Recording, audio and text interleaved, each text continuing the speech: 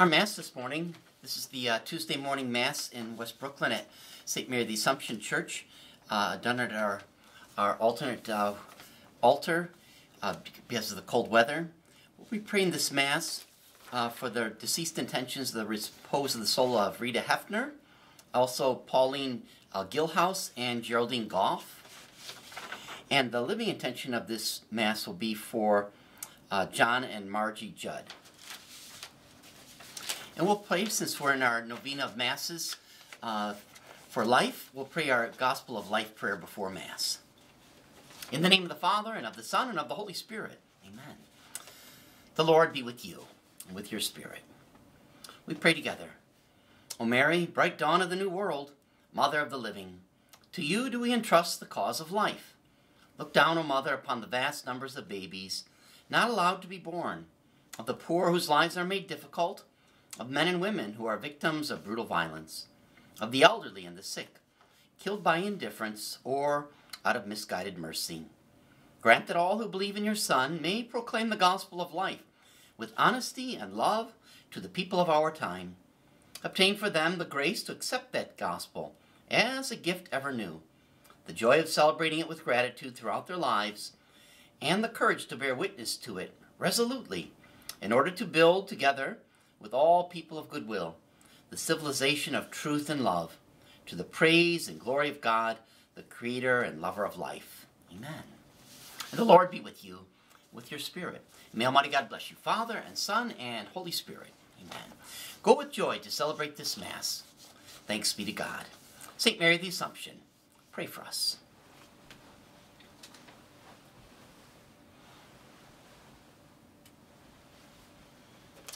All the earth shall bow down before you, O God, and shall sing to you, shall sing to your name, O Most High.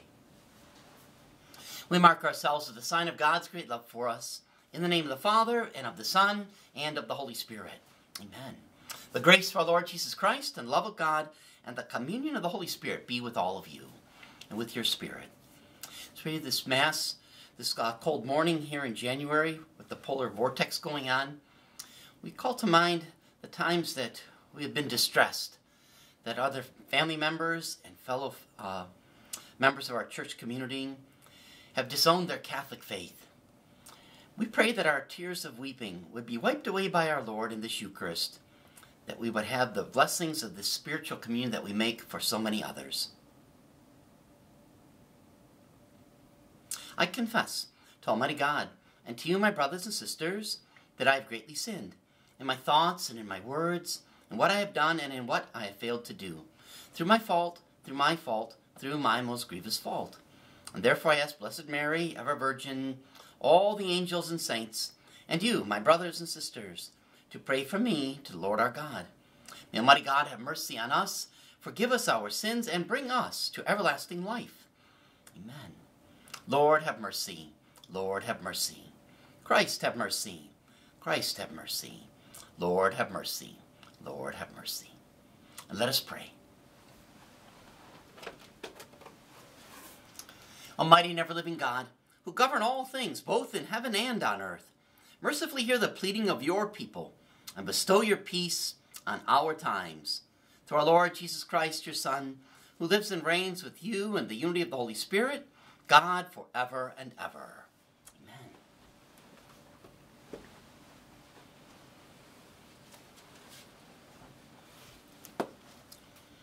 A reading from the first book of Samuel. The Lord said to Samuel, "How long will you grieve for Saul, whom I have rejected as king of Israel? Fill your horn with oil and be on your way. I am sending you to Jesse of Bethlehem, for I have chosen my king from among his sons." But Samuel replied, "How can I go? Saul will hear of it and kill me." To this the Lord answered, "Take a heifer along and say, 'I have come to sacrifice to the Lord.' Invite Jesse to the sacrifice, and I myself will tell you what to do. You are to anoint for me the one I point out to you." Samuel did as the Lord had commanded him. And when he entered Bethlehem, the elders of the city came trembling to meet him and inquired, "Is your visit peaceful, O seer?" He replied, "Yes, I have come to sacrifice to the Lord. So cleanse yourselves and join me today for the banquet. He had also Jesse and his sons cleanse themselves and invite them to the sacrifice. As they came, he looked at Eliab and thought, surely the Lord's anointed is here before him. But the Lord said to Samuel, do not judge from his appearance or from his lofty stature, because I have rejected him. Not as man sees does God see, because he sees the appearance, but the Lord looks into the heart. And then Jesse called Amminadab and presented him before Samuel, who said, the Lord has not chosen him. Next Jesse presented Shammah, but Samuel said, the Lord has not chosen this one either. In the same way, Jesse presented 7 sons before Samuel. But Samuel said to Jesse, the Lord has not chosen any one of these. And then Samuel asked Jesse, are these all the sons you have? And Jesse replied, there is still the youngest who is tending the sheep. Samuel said to Jesse, send for him. We will not begin the sacrificial banquet until he arrives here. And Jesse sent and had the young man brought to them. He was ruddy, a youthful, handsome to behold, and making a splendid appearance. The Lord said, there, anoint him, for this is he. And then Samuel, with the horn of oil in his hand, anointed him in the midst of his brothers. And from that day on, the Spirit of the Lord rushed upon David. When Samuel took his leave, he went to Ramah. The word of the Lord. Thanks be to God. I have found David, my servant. I have found David, my servant. Once you spoke in a vision. To your faithful ones you said, on a champion I have placed a crown. Over the people I have set a youth. I have found David, my servant. I have found David, my servant, who with my holy oil I have anointed him, that my hand may be always with him, and that my arm may make him strong. I have found David, my servant. He shall say of me, you are my father, my God, the rock, my Savior. And I will make him the firstborn, highest of the kings of the earth. I have found David, my servant. Hallelujah, hallelujah, hallelujah, hallelujah. May the Father of our Lord Jesus Christ enlighten the eyes of our hearts, that we may know what is the hope that belongs to our call. Hallelujah, hallelujah, hallelujah, hallelujah. The Lord be with you and with your spirit. A reading from the Holy Gospel according to Mark. Glory to you, O Lord. As Jesus was passing through a field of grain on the Sabbath, his disciples began to make a path while picking the heads of the grain. At this, the Pharisees said to him, look, why are they doing what is unlawful on the Sabbath? He said to them, have you never read what David did when he was in need and he and his companions were hungry? How he went into the house of God when Abiathar was high priest and ate the bread of offering that only the priest could lawfully eat, and shared it with his companions. And then he said to them, the Sabbath was made for man, not man for the Sabbath. And that is why the Son of Man is Lord even of the Sabbath. The Gospel of the Lord. Praise to you, Lord Jesus Christ.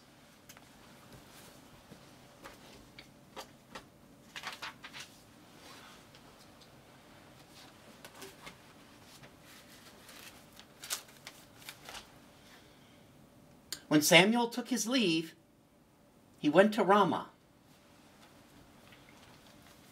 Samuel was among the greatest prophets in Israel. Remember in our readings from last week, the scripture said, the Lord was with Samuel, not permitting any word of his to be without effect. And yet Samuel's own sons would not listen to their dad or follow the Lord's ways, just as the prophet Eli's sons wouldn't be faithful to God. As we shall see, there's always weeping when it becomes apparent that the next generation will live without honoring God, without worshiping God, without adoring God. This always causes us to weep. But remember also, Samuel didn't originally want to anoint a king for the Israelites. The prophet Samuel saw their reliance on a human ruler as a rejection of God, and it was. And yet the prophet Samuel fell in love with King Saul because Samuel saw that God would work through a king to bring his love to the Israelites as long as the king obeyed the Almighty. We learn that Samuel is grieving for Saul, even after God has rejected King Saul. You see, Samuel is upset that the Israelites will be without God. God says, "Buck up, Samuel. Go and anoint a new king, a king that I, God, will joyfully work through, that I might bless the Israelites again." And of course, Samuel goes and anoints King David, who will lead God's people to victory, whom God will look upon as his own son. But notice, after Samuel anoints Jesse's youngest son, where does Samuel go? He goes to Ramah. Now yes, Ramah was Samuel's birthplace. It was his hometown. It was the place where the prophet would eventually die. But the prophet Samuel goes to Ramah to weep, to cry, to mourn. Remember, Ramah is the place by Jewish tradition that Rachel weeps for her children because they are in exile, because they are gone, because they refuse to follow God. You see, there's always weeping when the next generation will not follow God. Our Lord Jesus, he wept over the city of Jerusalem. Jesus wept because his brothers and sisters, you and I, would not be faithful to his Father. What do we do when someone cries? We celebrate the Mass for them, so that God can wipe away every tear from our eyes and we can behold God's beauty. Let's you and I celebrate this Mass on this cold morning and allow the Holy Spirit to dry our eyes, just like the Holy Spirit dried up the Red Sea. May we look upon God's beauty in this Eucharist and make a spiritual communion for all who have fallen away from the practice of their Catholic faith.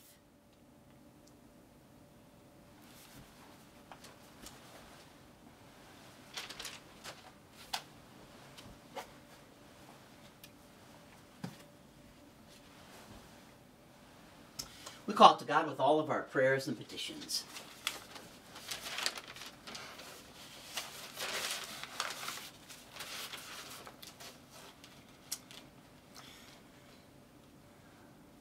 Though we often come to the Mass weeping, as the prophet Samuel did, we pray God will console us with the glimpse of his Son in this Eucharist. We pray to the Lord. Lord, hear our prayer. We make a spiritual communion for all those unable to celebrate this Mass because of the cold. We pray to the Lord. Lord, hear our prayer. We pray for our beloved dead, that the Lord would raise their mortal bodies to glory, just as he does the Savior's body in this holy Mass. Eternal rest grant unto them, O Lord, and let perpetual light shine upon them. May they rest in peace. Amen. May Rita Hefner's soul, Pauline Gilhouse's soul, and Geraldine Golf's soul, through the mercy of God, rest in peace. Amen. And we pray Hail Mary prayer that the Blessed Mother Mary, St. Rachel, and St. Samuel will comfort us and give us hope in the power of Jesus Christ to gather all our beloved under the protection of the Holy Spirit. Hail Mary, full of grace, the Lord is with thee. Blessed art thou among women, and blessed is the fruit of thy womb, Jesus. Holy Mary, Mother of God, pray for us sinners, now and at the hour of our death. Amen. We pray our novena prayer for the Gospel of Life again. Remember, this is for the protection of our young people who will be demonstrating on a cold day in the nation's capital this coming Friday. O Mary, bright dawn of the new world, Mother of the living, to you do we entrust the cause of life. Look down, O Mother, upon the vast numbers of babies not allowed to be born, of the poor whose lives are made difficult, of men and women who are victims of brutal violence, of the elderly and the sick, killed by indifference or out of misguided mercy. Grant that all who believe in your Son may proclaim the gospel of life with honesty and love to the people of our time. Obtain for them the grace to accept that gospel as a gift ever new, the joy of celebrating it with gratitude throughout their lives, and the courage to bear witness to it resolutely in order to build, together with all people of goodwill, the civilization of truth and love, to the praise and glory of God, the Creator and Lover of life. Amen. Heavenly Father, we ask you to hear and to answer all of these prayers, to grant them through Christ our Lord. Amen.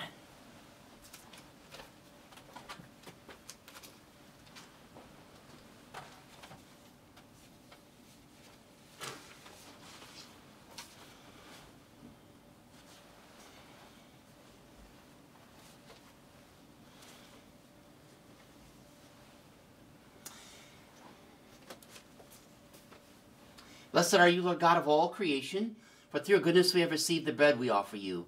Fruit of the earth and work of human hands, it will become for us the bread of life. Blessed be God forever.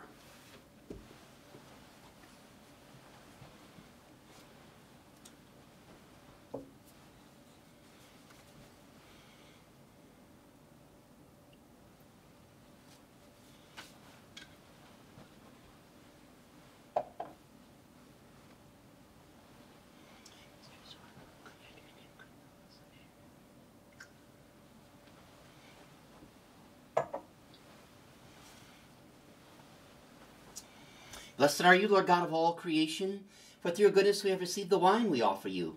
Fruit of the vine and work of human hands, it will become our spiritual drink. Blessed be God forever.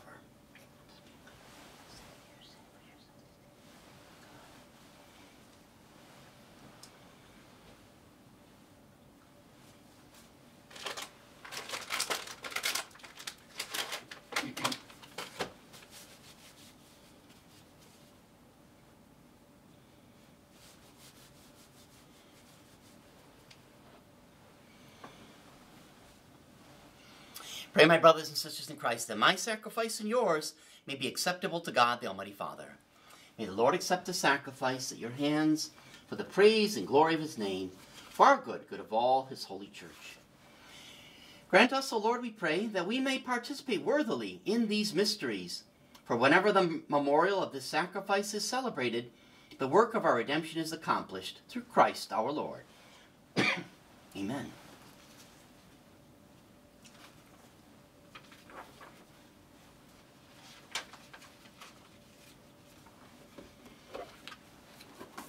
The Lord be with you, and with your spirit. Lift up your hearts. We lift them up to the Lord. Let us give thanks to the Lord our God. It is right and just. It is truly right and just, our duty and our salvation, always and everywhere to give you thanks, Father most holy, through your beloved Son, Jesus Christ, your Word, through whom you made all things, whom you sent as our Savior and Redeemer, incarnate by the Holy Spirit and born of the Virgin. Fulfilling your will and gaining for you a holy people, he stretched out his hands as he endured his passion, so as to break the bonds of death and manifest the resurrection. And so with the angels and all the saints, we declare your glory as with one voice we acclaim. Holy, holy, holy Lord, God of hosts, heaven and earth are full of your glory. Hosanna in the highest. Blessed is he who comes in the name of the Lord. Hosanna in the highest. You are indeed holy, O Lord, and all you have created rightly gives you praise. For through your Son, our Lord Jesus Christ, by the power and the working of the Holy Spirit, you give life to all things and make them holy. And you never cease to gather a people to yourself, so that from the rising of the sun to its setting, a pure sacrifice may be offered to your name. Therefore, Lord, we humbly implore you, by the same Spirit, graciously make holy these gifts we have brought to you for consecration, that they may become the body and blood of our Lord, Jesus Christ, your Son, at whose command we celebrate these mysteries. For on the night he was betrayed, he himself took bread. Giving you thanks, he said the blessing, broke the bread, and gave it to his disciples, saying, Take this, all of you, and eat of it, for this is my body, which will be given up for you."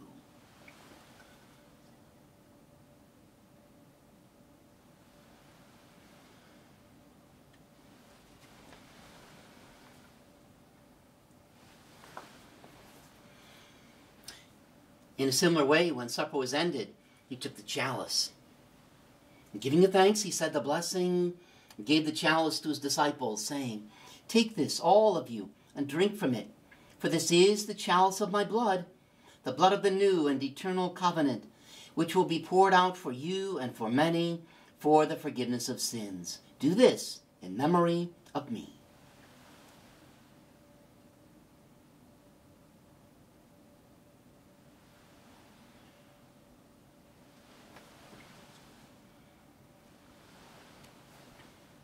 The mystery of faith. We proclaim your death, O Lord, and profess your resurrection until you come again. Therefore, Lord, as we celebrate the memorial of the saving passion of your Son, his wondrous resurrection and ascension into heaven, and as we look forward to his second coming, we offer you in thanksgiving this holy and living sacrifice. Look, we pray, upon the oblation of your church, and recognizing the sacrificial victim by whose death you willed to reconcile us to yourself, grant that we who are nourished by the body and blood of your Son and filled with his Holy Spirit may become one body, one spirit in Christ. May he make of us an eternal offering to you, so that we may obtain an inheritance with your elect, especially with the most blessed Virgin Mary, Mother of God, with blessed Joseph, her spouse, with your blessed apostles and glorious martyrs, with St. Samuel and St. Rachel, and with St. Peter, and with all the saints, on whose constant intercession in your presence we rely for unfailing help. And may this sacrifice of our reconciliation, we pray, O Lord, advance the peace and salvation of all the world. Be pleased to confirm in faith and charity your pilgrim church on earth, with your servant Francis our Pope and David our Bishop, the order of bishops, all the clergy, and the entire people you have gained for your own. Listen graciously to the prayers of this family, whom you have summoned before you. In your compassion, O merciful Father, gather to yourself all your children scattered throughout the world. Remember your servants, especially Rita Hefner, Pauline Gilhouse, and Geraldine Golf, whom you have called from this world to yourself, and grant that they who are united with your Son in a death like his may also be one with him in his resurrection, when, from the earth, he will raise up in the flesh those who have died, and transform our lowly body after the pattern of his own glorious body. To our departed brothers and sisters, too, and to all who are pleasing to you at their passing from this life, give kind admittance to your kingdom. There we hope to enjoy forever the fullness of your glory, when you will wipe away every tear from our eyes. For seeing you are God as you are, we shall be like you for all the ages, and praise you without end, through Christ our Lord, through whom you bestow on the world all that is good. Through him and with him and in him, O God Almighty Father, in the unity of the Holy Spirit, all glory and honor is yours, forever and ever. Amen.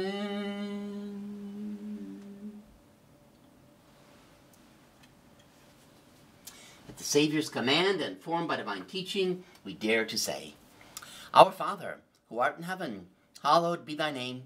Thy kingdom come, thy will be done, on earth as it is in heaven. Give us this day our daily bread, and forgive us our trespasses, as we forgive those who trespass against us. And lead us not into temptation, but deliver us from evil. Deliver us, Lord, we pray, from every evil. Graciously grant peace in our days, that by the help of your mercy we may be always free from sin, and safe from all distress, as we await the blessed hope and the coming of our Savior, Jesus Christ. For the kingdom, the power, and the glory are yours, now and forever. Lord Jesus Christ, who said to your apostles, Peace I leave you, my peace I give you. Look not on our sins, but on the faith of your church. Graciously grant her peace and unity in accordance with your will, who live and reign forever and ever. Amen. The peace of the Lord be with you always, and with your spirit. Let's offer each other a sign of that peace right in front of Our Lady, St. Mary the Assumption.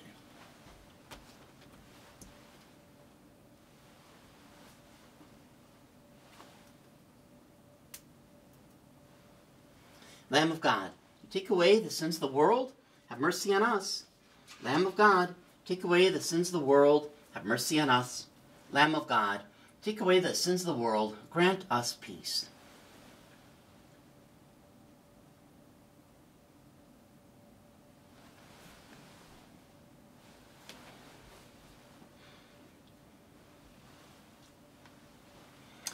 Behold the Lamb of God. Behold him who takes away the sins of the world. Blessed are those called to the supper of the Lamb. Lord, I'm not worthy you should enter under my roof, but only say the word, and my soul shall be healed.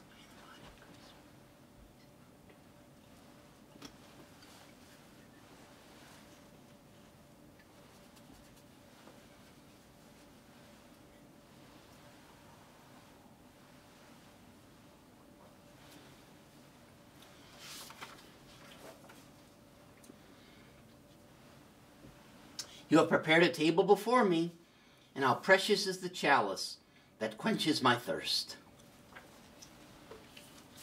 Now we'll make our spiritual communion prayer so that all of you watching this Mass can receive the grace of this Eucharist, as well as make a spiritual communion for all of your loved ones. We make the spiritual communion prayer especially for Rita Hefner, Pauline Gilhouse, Geraldine Golf, the young people attending the Pro-Life March this Friday, and for our spiritual 12. My Jesus, I believe that you are present in the Blessed Sacrament. I love you above all things, and I desire you in my soul. Since other people dear to me cannot now receive you sacramentally, I ask you to come, at least spiritually, into their hearts. As though you are already in our hearts, help us to embrace you and unite ourselves wholly to you. Permit not that we should ever be separated from you. Amen.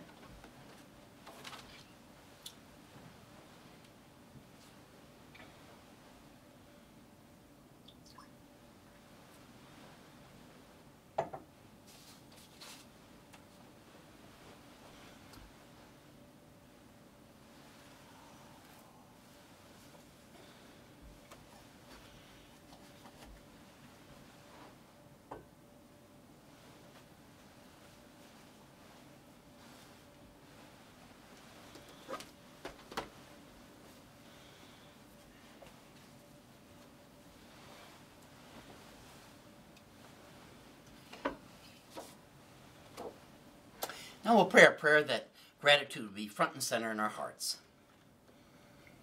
My Jesus, I love and adore you. You have come to me. I am one with you. I want you to remain with me forever in this life and in the next. Thank you for allowing me to share your divine life. And may I become more like you through this sacred food. Let me never take you for granted, but always pray for those whose lives are dark with sin and ignorance and selfishness. And let me remember in the words of St. Paul, that there, but for the grace of God, go I. Each day I can become more like you, O Lord. Each day I can pray for those who have never heard of your presence in the Eucharist, or who have heard it and rejected it. Amen. Let us pray.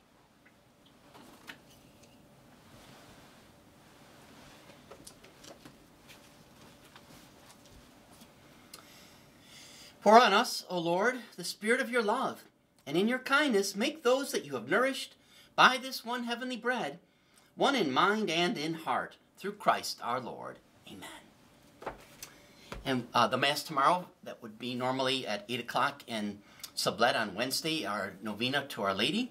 We'll pray that Mass here at our auxiliary chapel as well because of the cold. So you're welcome to watch that video, the YouTube video that we'll put on the website of that Mass tomorrow, Wednesday as well. Hopefully we'll be back to our normal Mass schedule in our regular scheduled churches on Thursday. We'll play it by ear to see how bad the weather is on Thursday morning. The Lord be with you, with your spirit. And may Almighty God bless you, the Father, and the Son, and the Holy Spirit. Amen. Go in peace, glorifying the Lord by your life. Thanks be to God. St. Michael the Archangel, defend us in battle. Be our protection against the wickedness and snares of the devil. May God rebuke him, we humbly pray. And do thou, O Prince of the heavenly hosts, by the power of God, cast into hell Satan and all the evil spirits who prowl about the world, seeking the ruin of souls.